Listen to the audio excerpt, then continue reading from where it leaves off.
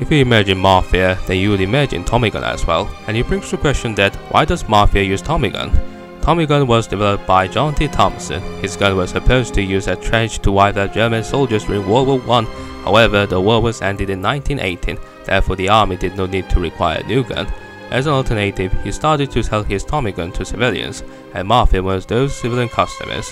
In 1925, when Irish gangster Frank Magellan shot and killed his competitor gangster Edward Spike O'Donnell, he demonstrated the mighty power of Tommy gun in public, and influenced many mafias and police forces to acquire Tommy gun.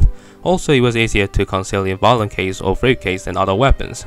Since that time, it became a symbol of Mafia, and it was used by police forces as well. Also, Tommy gun was used in massive scale in Chicago, therefore it got the nickname of Chicago typewriter.